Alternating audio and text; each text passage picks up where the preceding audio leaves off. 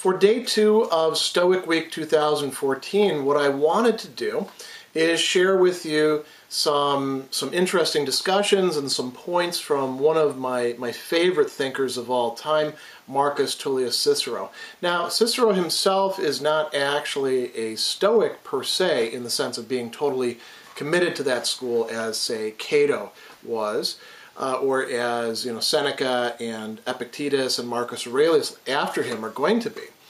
But he is somebody who is very receptive to a lot of Stoic doctrines. He sees a lot of useful and good ideas in their philosophy. He's blending Stoicism together and sometimes placing it in dialogue, in actual dialogue, where you have a Stoic, an Epicurean, a Skeptic, an Aristotelian, all these people talking to each other. He's placing it in conversation with some of these other schools. And in doing so, he is, in certain respects, very similar to some of the other middle Stoic figures who were saying, yeah, I think that we need to borrow some elements from here and some from there, and maybe Zeno and Chrysippus were actually wrong about these parts. But that's a whole other story for another time. So in any case, with Cicero, what we've got is a Roman who is not only very, very interested in philosophy, very interested in culture in general, but also involved in practical and political affairs. He is seeing the very end of the Roman Republic. He's seeing the great upheavals that are taking place in the struggle between Sulla and Marius and their followers, spurred by the Gracchi. And he's also, front and center in what's ultimately going to be a power play between Pompey and Caesar, and all the things that are leading up to that. So he's there in the middle of at that time, one of the most dominant empires in the ancient world, where a lot of things are happening. And so he's able to reflect on all sorts of issues that are really germane to Stoicism across the board, focusing not only on say, what it's like to have a wife who gets him in trouble, who she actually does in part of this story, to lose a daughter when his beloved daughter dies, to lose friendships, to deal with his own feelings of ambition and love for fame that he has to conquer at one point. There's this very personal thing, and then this panoramic picture of Greek and Roman culture. And he's really a major contributor to this movement of taking Greek culture, which at that time is not just in Greece, it's also in all these Greek colonies around the Eastern Mediterranean, and importing it to Rome, and trying to do something than just picking up a bunch of statues or pots and books from the library and bringing them in there. He aims to translate in the real sense, not just word by word, but he aims to translate Greek thought and culture into Roman life, Roman words, Roman mentality. And that's what he's doing with this wonderful little work, the Stoic Paradoxes. So let's turn to that and talk a little bit about the work itself. So in the preface, he's addressing this Stoic Paradoxes to this guy Brutus, whose uncle is Cato, and Cato is a Stoic, very important politician and leader, both military and political. And Cato represents Stoicism sort of taken to its Roman extreme. So Cicero says, I've noticed that your uncle Cato, in making a speech in the Senate, deals with arguments drawn from philosophy which do not conform to our usual practice, but that his oratory succeeds in making these acceptable even to the general public. Now, that's kind of an interesting idea. The Stoics were saying things that are paradoxical, paradoxa, going against prevailing opinion. They would say things like, whether it's a little thing or a big thing, if it's wrong, and it's all equally wrong. That's one of the ones that we'll look at in a bit. And most people, when hearing that sort of thing, they think, that can't possibly be right. That doesn't make sense. That's what a paradox is. And so Cato is able to say these sorts of things and not only use them in a political setting, not a philosophical setting, not an academic setting where, or a salon or something like that, but when people are getting down to brass tacks and saying, look, do we execute this guy or not? How are we going to deal with this conspiracy? How do we apportion out these offices? What are we going to do with this mess? Cato is actually doing Stoic philosophy, and he's doing so in a very strict way. He's not cutting any corners. So he says, this is a greater achievement for him than it would be for either you or me, because we make more use of the system of philosophy, which is the parent of oratorical fluency. That's, another philosophical system. And the Stoics had their own sort of attitude towards how you ought to engage in public speaking. Oratory means public speaking, persuasion. So the Stoics, their view on this, as Cicero is going to tell us, is that there are certain topics that you can use rhetoric for, that you can use the techniques of persuasion for. So, what would those be? He talks about employing the embellishments of eloquence when discoursing on grandeur of mind, greatness of mind, magnanimity, or self-control, or death, or the glory of virtue in general, or the gods, or love of country. And so there were certain things that were felt to be, these are appropriate occasions to talk big, to pull out all the rhetorical stops. And Cato would do that. Whereas other people, they might do it a bit more broadly. And Cicero says, that's actually what I'm going to do. I've amused myself by throwing into common form for your benefit even those doctrines which the Stoics scarcely succeed in proving in the retirement of the schools of philosophy. So instead of, doing it big, you might say, oratorically or rhetorically, just in terms of the things that you can get some people to say, yeah, virtue, I'm for that, or love of country. Cicero is saying, I'm going to take the things that are really hard to buy into, the difficult sayings, you might say, of Stoicism, and I'm going to try to make the best argument I can for them. These are little exercises for me, he says.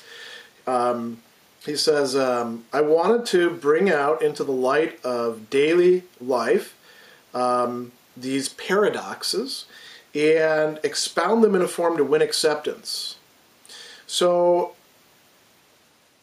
I wrote with greater pleasure, he says, is really interesting, because the doctrines that are styled paradoxa, that means, going against the prevailing view, are, in the highest degree, Socratic and far and away the truest. So Cicero's saying, I'm not really a Stoic myself, but it seems to me that this is the stuff that not only is it the hardest to get other people to accept, but this is probably the stuff where the Stoics are actually correct.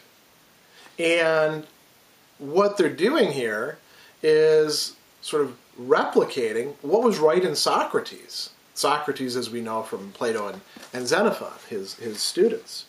So he says, you'll therefore receive this brief little essay, and this is very short, the lamplight production of the nights that are now growing shorter, and you will sample a class of exercises that I have made a practice of employing when transposing things expressed in the schools of philosophy in the form of logical demonstration, so taking textbook philosophy, you might say, and the academic, presentation of it, and putting them into this oratorical style of discourse that is my own. So I'm taking this and I'm putting it into my own, not only my own words, but my own style. I'm a guy, Cicero is saying, I'm a guy who likes to make cases. That's why I'm a lawyer. That's why I'm, a politician. That's why I do the things that I do. I'm going to take these things that seem to be totally abstract, totally a matter for the schools. Nobody could possibly believe them, and I'm going to try to make a case for them. And that's what he's doing here.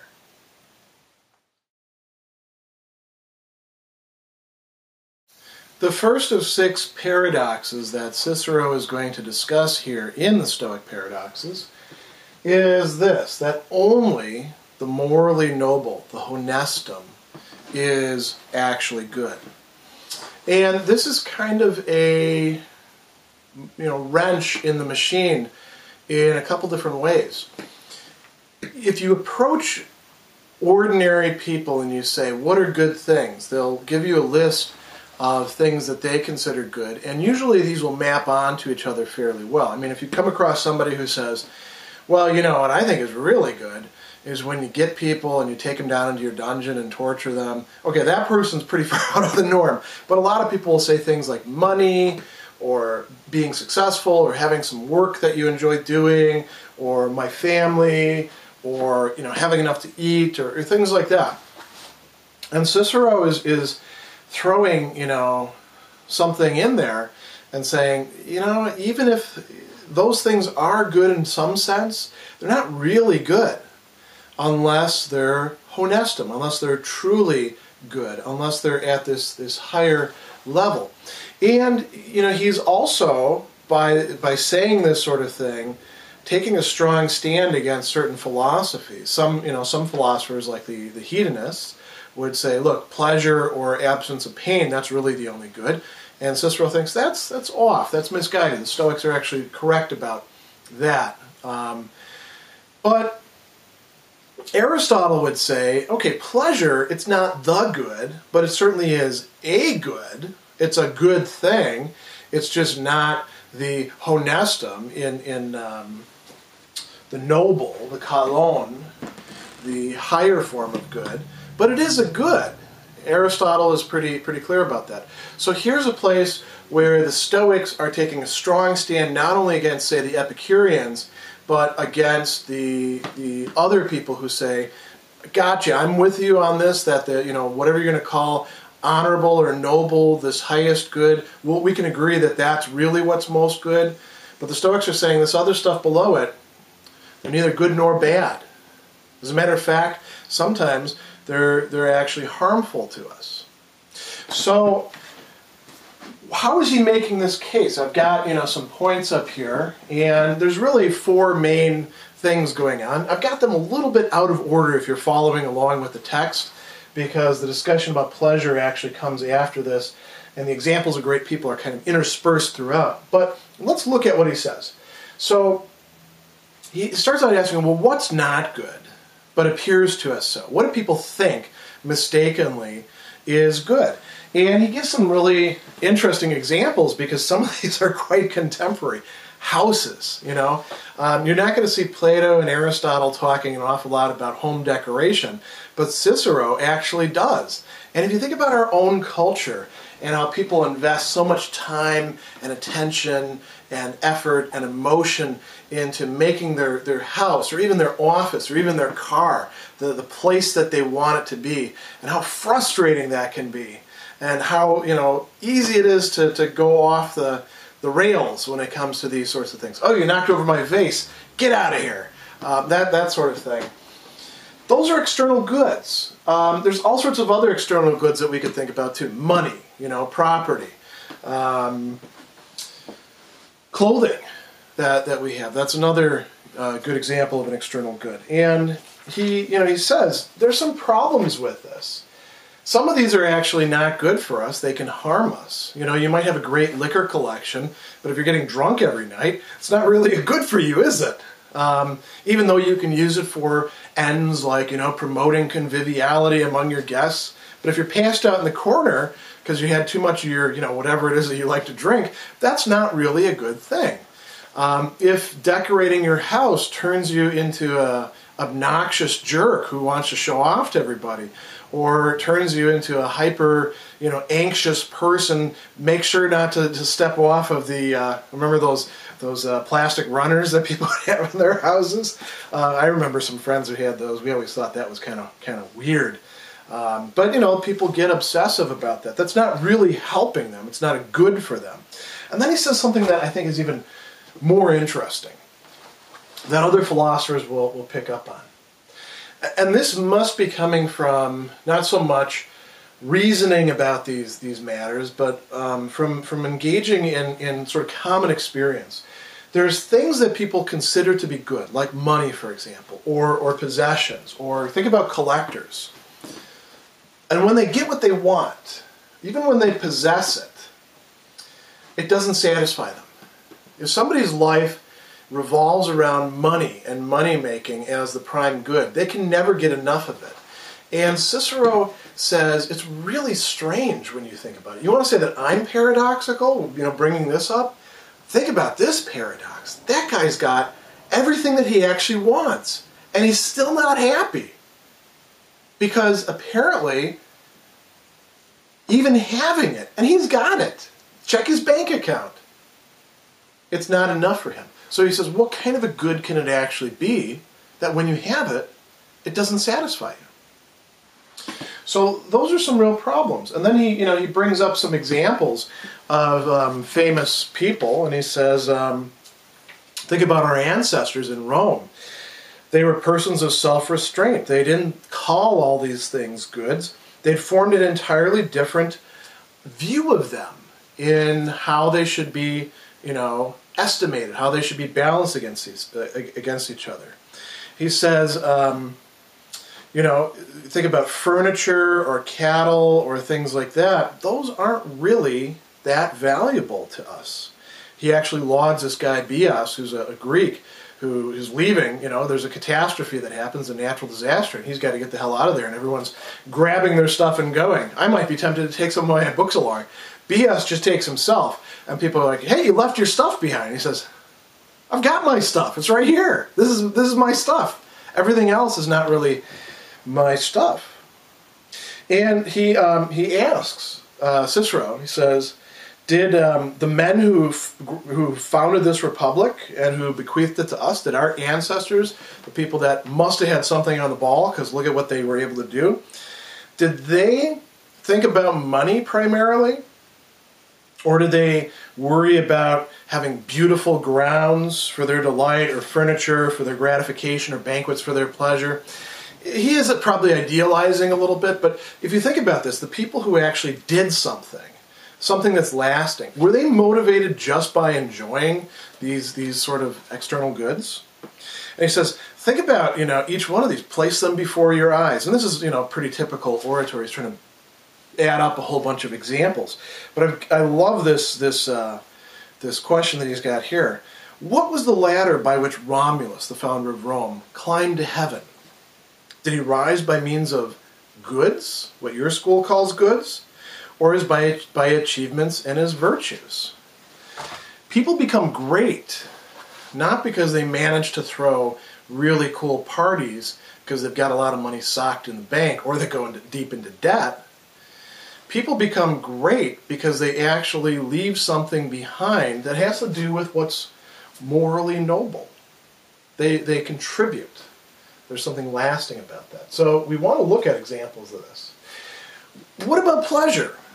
Physical pleasure has a different sort of claim upon us. You can say, yeah, I don't want all this stuff because I just want the stuff. That's stupid. I want it because of the pleasure that it gives me, and I don't even need that much of it. I mean, take myself, for example. I like drinking wine. I'm not a wine connoisseur, so I can be pretty happy with a $5 to $10 bottle of wine, and somebody who's a connoisseur might need a $50 to $100 bottle of wine. So I'm a much cheaper, enjoyer of the pleasures of the palate and also the pleasures of intoxication than that person. But can pleasure really be the good? Can pleasure be what is most good, what we ought to be paying attention to? Cicero has a different answer here. He doesn't say, look, it's something that you can strip away from us, or, it might be harmful. Some of the things that give us pleasure might be harmful to us. And he doesn't say, well, you can have as much pleasure as you want, but it's not going to satisfy. He doesn't pursue that line, although perhaps he could. He says, what are you, just an animal? And here, there's an appeal to something that's very often engaged in ancient and medieval philosophy. He says, are you just like a cow or a pig or something like that? Is that all that's going on with you? He says, on you has been bestowed by God or else by nature. I don't even have to worry about where it came from. The gift of intellect. You have something in you that is precious, that it elevates you above the other animals. I don't even need to say that you're radically distinct from the other animals. Maybe if you gave a pig intellect, then we'd have to, see it as an equal. That's all fine. Point is, you've got it. And why would you want to live a life that doesn't actually employ that intellect, that just descends to the level of, he says, four-footed beasts? It's the most excellent and divine thing that exists. You have a choice in this. And he says, here's another thing that you want to think about with pleasure. Is there any good thing, really good thing, that doesn't actually make its possessor good? Pleasure doesn't. Good people and bad people can enjoy pleasure, but that's not what makes them good or bad. We might say, well, what about the connoisseur who can enjoy, a whole range of pleasures that the other person can't? Maybe there's an argument there. But the basic idea is pleasure itself isn't the primary good. It's not even really a good for the Stoics. So what is? Well, this is the question. Well, what is good? And he's got two answers to this that really amount to the same thing. He says, what comes to be rightly, honorably, and with virtue. In this translation here, it actually says that it's actions. He says, an action rightly done and honorably and virtuously. But that's not what the Latin text actually says. Just uses the word fit, which means something that is done, something that comes to be. So, conditions that I'm in, or the kind of relationship that I'm in, that could be something that comes to be rightly. Recta means straight. Honorably is that honestum, that highest, kind of good. Honest is a word that we get from that. So you might say honestly or honorably. And with virtue. And then a little bit, just after that, he'll say, I deem only what is right and honorable and virtuous to be good. So it's not just actions, it's people, it's states of affairs, but they have to be right, they have to involve virtue, and they have to be honest or honorable, they have to fit some sort of moral code, you could say. And that code he doesn't think is, something artificial, that we have difficulty discerning. A lot of the time it's pretty easy for us to know what the right thing to do is. We often have a conflict between the honestum, the good, the kalon, the noble, and pleasure that we'd like to enjoy, or external goods that we'd like to hold on to. But here he's making the strongest case possible for only the morally noble, only the honestum is actually good.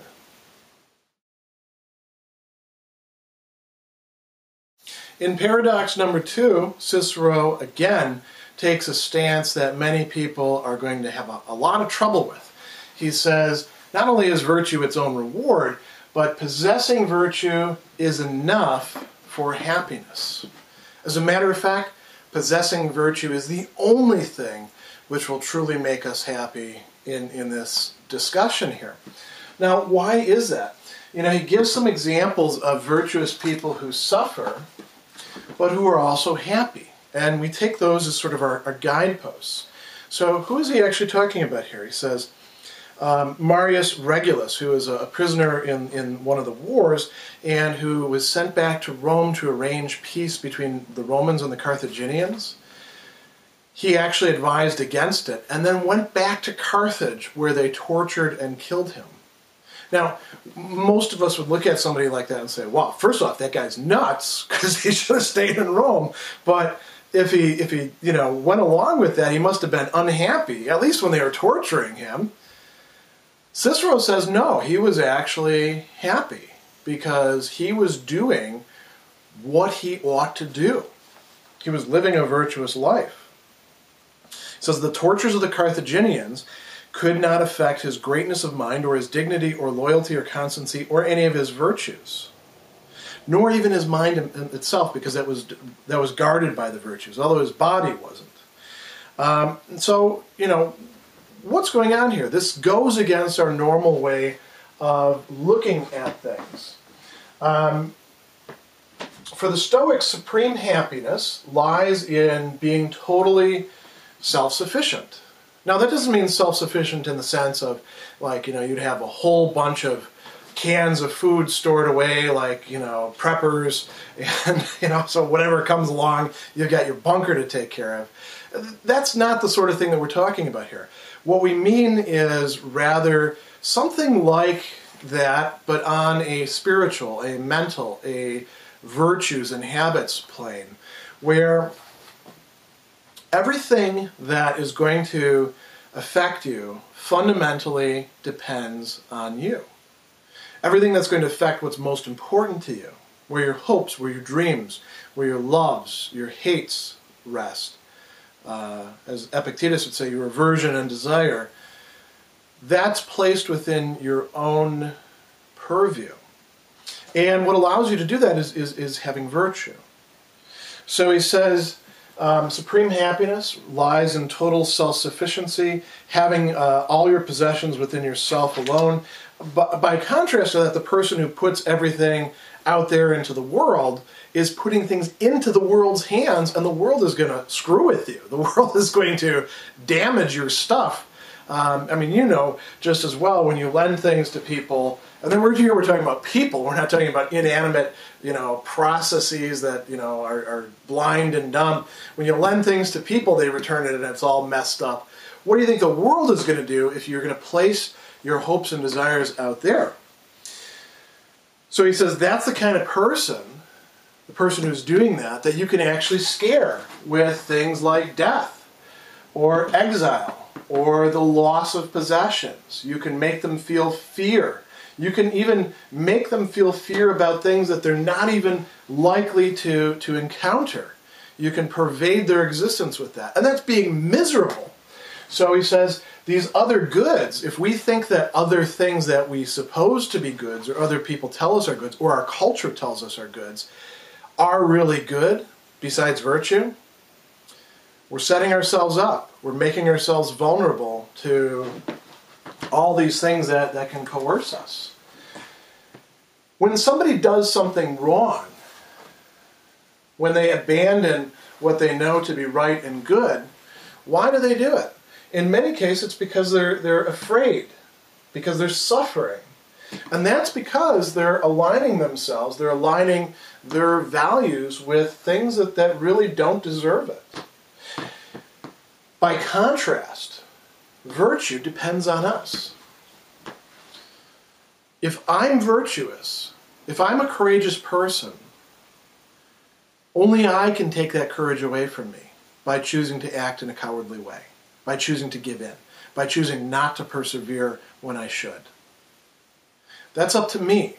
I can blame it on a whole bunch of other things. I can say, yeah, but they were threatening me. They were going to take my life. The Stoic would say, you don't control your life. You control whether you have virtue. You control what you do with your choice. Virtue depends on us. Nothing else can take it away, according to Cicero and according to the Stoics. Only our choice to trade it away for something that's not really worth virtue. And sometimes what we're doing is we're not trading away a virtue that we fully possess, we're trading away our beginnings of virtue. Although that's, sort of a contested point among Stoics as well. If we really understand what virtue is about, if we really see the goodness in it, we won't trade it away for other things. We won't say, I know this is the right thing to do, but I'd like political office. I know this is the right thing to do, but I'd really like to get that promotion because that's going to have a bigger salary, and then I can get the better house, and I can finally pay off my car, and blah, blah, blah, blah, blah, right? Virtue has to be seen as the primary good and as enough for happiness. Cicero goes on further and he says, look, if part of what it is to be a good person, part of what it is to enjoy happiness, is that you're going to do good things, virtue is what you do good things through. So if you act courageously, if you act temperately, if you act wisely, if you act justly, it'll be because you have that within you and you make it operative and it produces good actions as a result that then you can actually feel good about. You can say, aha, that is mine. You can't take away the fact that I actually did a good thing. You can take away my life, you can take away my clothes, you can throw me into the garbage dump, you can tar my good name and say horrible things about me, but you can't actually take away the fact that I did a good thing.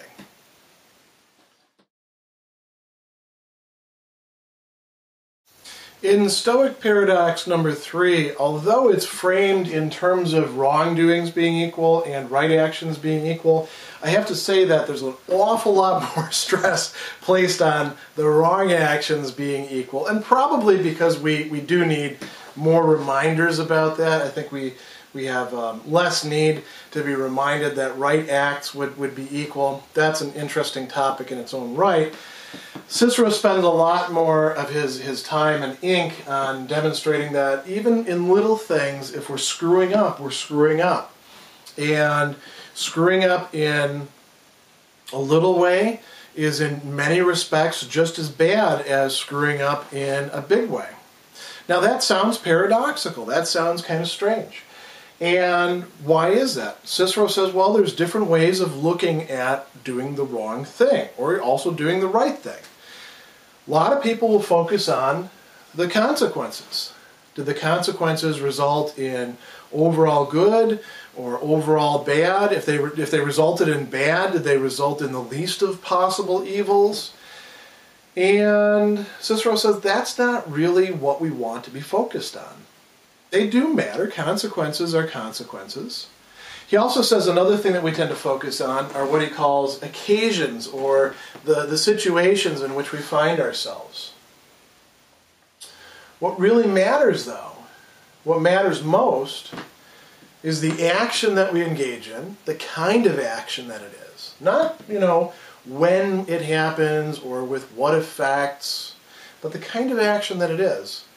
And the mindset, the motive, the intention that we have in doing it. What that reveals about us and our character.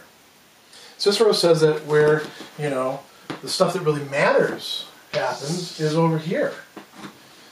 Obviously, you can do the same action and have very different consequences. You can do the same action in different situations. But if it's the same action, it's equally bad or equally good, no matter how you're doing it. So, he gives an example of committing infidelity in sexual relations. And so, some guy can't keep it, in his proverbial pants, although at that time I suppose it would be, under his tunic. And he ends up sleeping with a few, people that he shouldn't sleep with, a few other people's wives. And that's not that big of a deal. It's not like he slept with, a whole bunch of people's wives, or it's not as if he slept with famous people's wives where it caused a scandal in society. He's just, getting a little on the side. Cicero would say, no, that's equally bad. And we could say the same thing, he doesn't use this as an example, about telling lies about people. Well, I'm just going to tell a little lie just, for the sake of having a funny story to tell at the bar about somebody who nobody else knows. Is that the same thing as, going to court and telling a lie about an important official, say that they take bribes? In a certain respect, it's just as bad, according to the Stoics. There's another way in which it might not be as bad, but we'll see that when we get down here to talking about, multiple actions. So, it's not the consequences, it's not the occasion that make an action bad. He says, you say it's a small matter, but it's a great offense. Whether a helmsman capsizes a ship with a cargo of bullion, gold, or a barge laden with chaff, what we call just bran or stuff like that, makes some little difference in the result, the outcome, but it's not different in respect of the helmsman's incompetence. And so the idea here is that it's whether we're doing well with our own resources, our own choices, our own, disposition over what it is that we actually own, our desires, our reactions, our thoughts, our emotions. That's where this stuff comes in. And so he also says, look, if the question is, did you transgress? Did you break the rule? Did you go against your duty? You either did it or you didn't. There isn't any big or little. There is yes or no. There is do or don't. And that might take a little bit more explaining, but he doesn't provide any more there. He also says, and this is another interesting argument, if the virtues are actually united with each other, if the virtues are equal to each other, then so are the vices. So, you don't get to say, well, that guy over there, he's a terrible person because he's got the vice of greed. I just lose my temper every once in a while because I've got a bad temper. I'm irascible. Cicero would say, look, you're equally bad.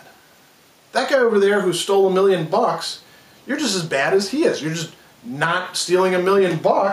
You're not in that thing. You're not in that situation. Nobody gave you $1 million to embezzle. But if you do bad stuff on a little level, you're going to do it on a big level too. He goes on and he says that actions that seem more wrong, like, somebody says, so you're saying that if I kill my father, that's not worse than killing some random stranger that I just happened to meet? And he says, well, no, it isn't any worse just insofar as it's killing. But you're doing a couple different things. You're killing a human being in both cases. But with the father case, you're also adding some other stuff in. You're transgressing against a duty that you have of gratitude. You could add a whole bunch of other things in. This is why lying at the bar about how far you can throw a ball or something like that is not as bad in some respects as lying in open court about whether somebody takes bribes, because you're doing more than one thing in lying in open court about whether somebody takes bribes. In both cases you're lying, but you're also perjuring yourself, and you're also subverting the court process, and you can add all sorts of other things in. So this is how Cicero gets around these sorts of questions. But the paradox is that even in little things, we gotta stop screwing up. If we want to get any better, he says, in the conduct of life, we should not consider what penalty belongs to each transgression, but how much is permitted to each person. We ought to deem whatever is wrong a crime, whatever is not permitted a sin. Even in the smallest things, he has an interlocutor say, yes, even in the smallest things, inasmuch as we're not able to impose regulation, order upon our own affairs, we're screwing up. And we need to fix that.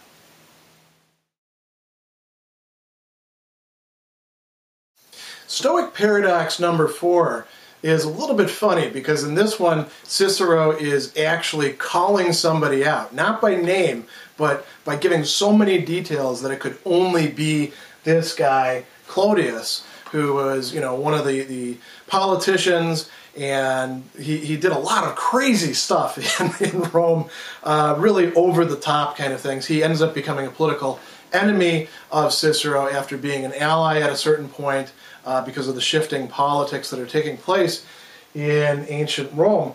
And here's what number 4 is actually about. Every foolish person is crazy. This is a Stoic doctrine. And Cicero is saying, look, it just happens to fit this guy to a T, so I'm going to address it to him. But we could actually expand this and think about this in terms of anybody who is taking stances that we would say are essentially out of touch with reality, counterproductive. And he's saying that a person who is foolish is not just foolish. They're not even just wicked. They're not even just an evil person. Clodius is pretty bad. But they're actually crazy.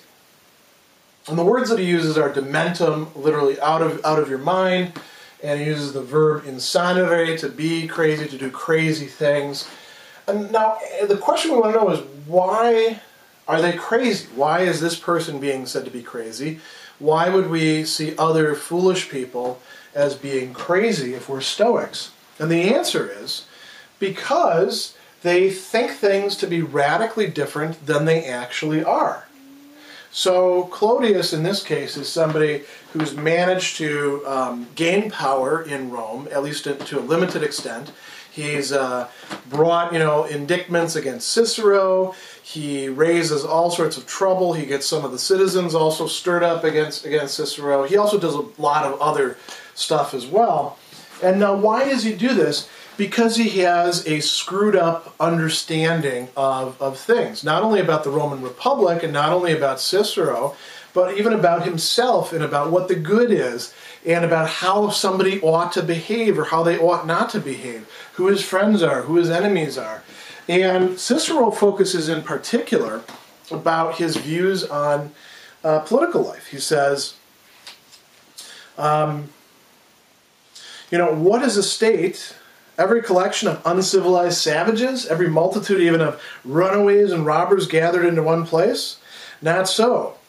Our community was not a state when laws had no force in it, when the courts of justice were abased, when ancestral custom had been overthrown, when the offices of government had been exiled, and the name of the Senate was unknown in the Commonwealth. During this time, and he also mentions Catiline as well, another bad guy in Rome, there really wasn't a Roman Republic left. There was a name of it, but thinking that that's actually the Commonwealth or the Republic, that's a sign of being nuts. So he goes on and he says, you think you exiled me. First off, I left before you even brought up the charges to try to exile me. Second, there wasn't any state that could exile me because it was just you and all your buddies, and that's not really a state. But you can think it is all you like, but you're nuts. You're foolish. So he says, I was a citizen all the time. Are you a citizen? No, you're a criminal. You can't be a citizen. You can have the name citizen, but to be a citizen actually means to be a responsible member of this political society, this organization of people who are supposed to be working together for some sort of common end. And you're not that, Clodius. So if we get away from Clodius himself in these examples, we could think of all sorts of other instances where somebody is just out of touch with reality. The person who thinks that, hey, I'm just going to heap up a ton of money and then everybody's going to love me because I'm going to spend it here and spend it there. That's a mistaken view on life. The idea that I don't really need to work on my character. I just work on my body. I'll get some work done, as we say, and go to the gym 3 times a week or something like that. But I'm not going to fix what's wrong with my personality. I'll be attractive then. Well, yeah, but you won't actually be attractive to the kind of person who'd be any good for you because you don't even know what the good is. So Cicero would say we could multiply these kind of examples to infinity within his own culture and within our contemporary culture. But the bottom line is that every foolish person, they're not only foolish, they're not only bad, but they're actually, in some sense, nuts.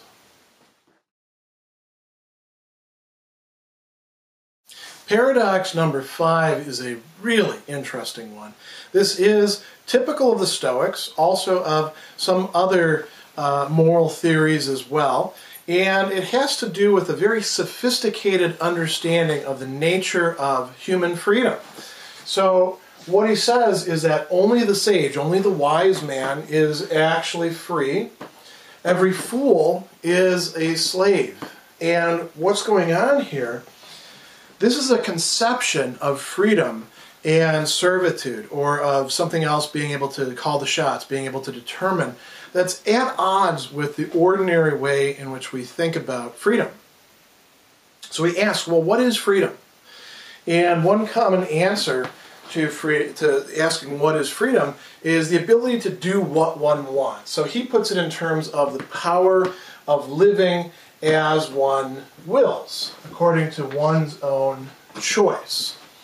And he uses the term living there, meaning, that we're not just talking about one moment, one situation. We're talking about something that's longer term. And it's a capacity, it's a potestas, it's a power, it's an ability.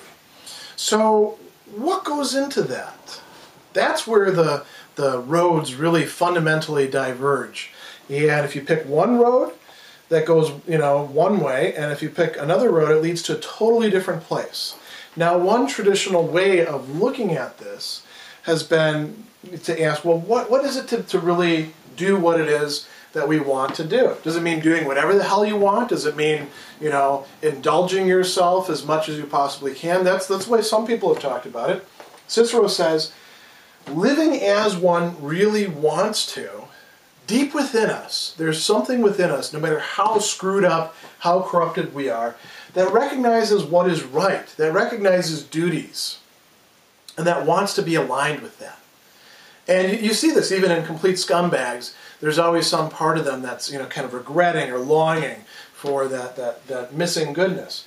So Cicero says to live as one wants to is really to follow what's right, to enjoy our duties, not just to do our duties, but to actually rejoice in them. The word that he uses here in Latin is quite interesting. He says,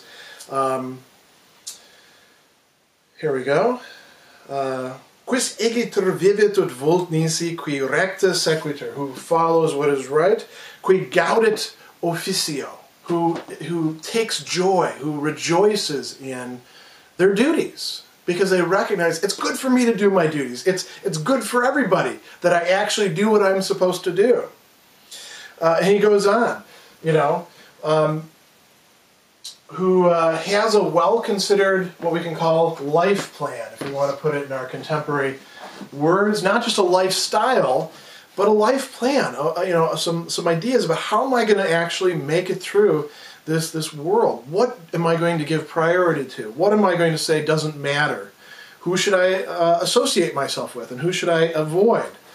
What kind of job should I get? What should I do in order to get that job and keep that job? That's all part of this life plan, this, qui vivendi via, considerata atque provisa, That's all important. And he goes on and he adds some other things that I didn't put up here. Obeying the laws not because of fear, but because one respects the laws and judges that that's the right thing to do. And then he goes on and he says, a person like this, everything that they say, every utterance, every action, even every thought that they have is voluntary. It's what they want. It's theirs. How so? Well, all of their affairs, all their race, their actions, their relationships, and their intentions, their plans, their consilia, as he says, they start and they end in that person. They have their beginning in that person because that person is actually calling the shots. Something else isn't calling the shots. And they have their end in that person because that person is not just concerned about getting something external, they're concerned about who they are, about their character. And nothing has more influence on a person like that than their own will, their voluntas, and their judgment. Now, if you only had that part by itself, it would sound pretty egotistical, wouldn't it? The only thing that moves them is their own will, and they're the end and they're the beginning. But if you align it with this other part, actually following what's right, enjoying one's duties, following the laws because one recognizes that they're good, these two things come together. That's what it means to really be free, according to Cicero. The wicked, the foolish, by contrast, are slaves. Even when they think that they're totally free, they're slaves. Why? Because something else is calling the shots. They do have a free will, and they are following their will. But their will is being tempted, it's being attracted, it's being sort of sucked into the gravitational well of something else that's not really good for them, And if they had, their head on straight, they wouldn't be desiring. So, he talks, for example, about men and chasing women. We could say the same thing. It could be equal opportunity. It could be all across every sexual relationship you could possibly think of in terms of desire. If that's really what's running your life, you're in bad shape, Cicero would say. Because something else is calling the shots, not you. People who engage, he doesn't talk about this so much, but people who are engaged in retail therapy, they feel good when they go out and they buy something, so they get some credit cards and they run that up. Man, that's to be in bondage. That's to be a slave to somebody else. That's to be a debt slave. And we could go down the line. There's all these things. He talks, a great example in his own time, about the things that people would do for money.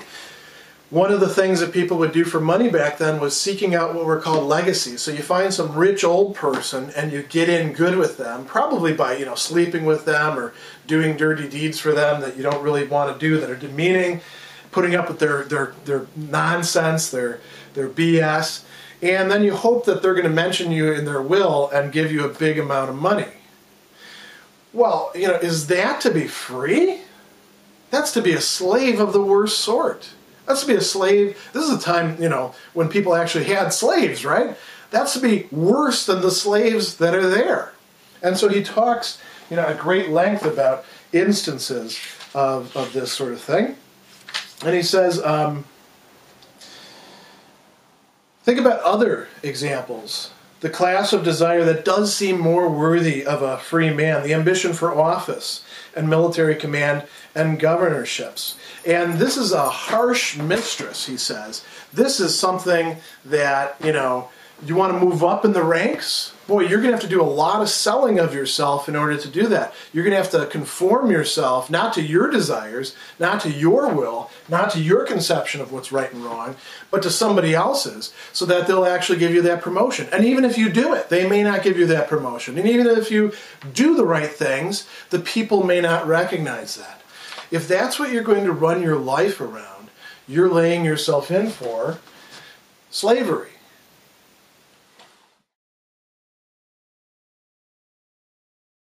Now we reach the last of Cicero's Stoic Paradoxes, and this one is even more paradoxical on its face than many of the others, but it's also brilliant in the way that he discusses it. He's pulling out all the stops when it comes to argument and rhetoric. And it runs like this: only the wise person is rich. Only the wise person is rich. Now, we often say stuff like, they're rich in goodwill or stuff like that. And we get kind of mealy-mouthed and Pollyannish about this.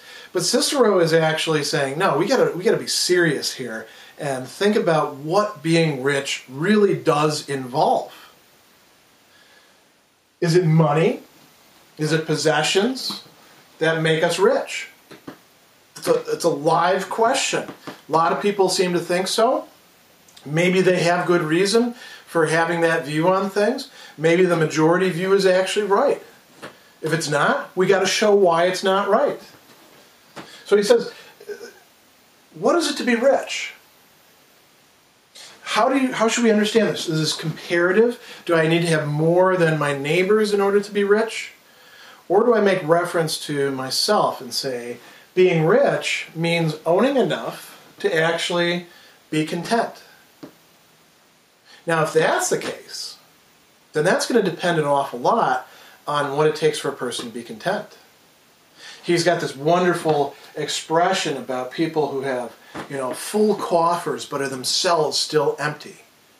Because you can pile up as much wealth as you want around yourself. And it doesn't necessarily have to be money. It could be fine things. It could be, beautiful clothing. It could be as many CDs, nowadays MP3s on your iTunes. Have a, computer with billion terabyte drive or whatever, however, much would stock all the music in the world. But if you can't appreciate it, if it's not enough for you, you're not rich. You're actually poor. You're actually needy. Even if you've got all this stuff stockpiled, if you don't have your head on straight when it comes to matters like this, you're going to be unhappy. So So he asks, well, how much is enough? How much does a person need? He's got some great examples here. He talks about, people measure the amount of wealth in accordance with what's sufficient to each individual. Does a man have a daughter? He needs some money. And nowadays we don't do dowries. Although, if you're a traditional person and you marry your daughter off, you're stuck, paying for a lot of the wedding because the groom's family doesn't pay for quite so much. You have two, more money. More than two, more money still. We might say these days, you got any kids? Are they going to college? Well, you better figure out where that money's coming from. And he says, the measure of a man's wealth corresponds to the amount that he individually requires. Therefore, how is a person who possesses not several daughters, kids are one thing, but desires past counting, which are capable of draining dry the largest resources, to receive from me the title of rich, when that person actually feels like they're needy and they say, I need more, I'm not happy with what I've got to keep making money, I've got to squeeze some more out of this, I need these possessions over here. And you can tell if they need it because they get angry if they don't get it, they get upset, they become despondent, or they denigrate the things that they can't get. That's not to be rich, he says. Many people have heard you say that nobody's rich except a person who is able with his own income to maintain an army. Think about how hard that would be. We might just say, well, you don't need an army, you don't need private security, you just got to have enough money to have the big house on the hill and have some servants to, private chef, maybe a tennis instructor, I don't know, whatever it is that rich people are into these days, because I don't know a lot of rich people, you can tell. And he says, that's not enough. Those who seek wealth in that sort of way, they can never be satisfied. They're always going to engage in some underhanded dealings to make more money. And he gives all sorts of examples here of bribery, dislodging your neighbors, land grabbing, partnerships with other people, empty properties, proscriptions of wealthy men. I mean, getting people in trouble so you could confiscate their property. Sort of like, predatory practices that some people engage in today. It says the value of wealth consists in abundance, and abundance means a full and oversupplying supply of goods, but this will never be attained by you because you'll never have enough to feel like it's full. So then the question is, what's really valuable? Is it money? Is it possessions? Or is it virtue? If it's virtue, it's got to be real virtue, not the appearance of it, but the virtue that actually makes us self-reliant, that makes us able to handle what we're going to encounter, that leaves us content, that allows us to be able to meet our obligations, our duties, to be able to measure up to the situations that we find ourselves in. And he asks, what was more valuable, the money that people tried to pay to the virtuous to get them to not be virtuous, or the virtue that they held on to and said, keep your money? The fact that they held on to the virtue tells us that's more important, that's more satisfying, that's more valuable. You can only have that if you're going to be the Stoic wise man. You can only be rich if you actually seek out what's truly valuable. So he says, this is towards the end, this is a wonderful saying, not to be covetous is in fact money. So not to be greedy, not to desire more, is actually to have money. It's actually to have something that you can trade off and get what you want. Even if you're poor, even if you don't have what we call money, not to be covetous, not to desire more, is actually to be rich. And here's where it gets really interesting. Not to love buying is income. There are people who think, I got to get more, I've got to, buy all sorts of things. I'm going to go to the mall, I'm going to go online, I'm going to get all this stuff, and then I'm going to be happy. And how much money do they spend? How high do they run up their credit card bills in doing so? How many loans do they have to take out? They're actually draining themselves. You're earning an income, you're actually getting ahead by not going into debt, by not buying any more crap, by not buying any things that you don't need, by not indulging that desire for making whatever it is inside of oneself feel good by throwing things at it that you purchase. You're actually earning an income. So he says, whereas the wicked and the covetous, the property that they own is uncertain and depends on chance. They're not actually happy. They're actually needy and poor. It's only the wise person who can actually be rich, because the wise person understands what wealth really is.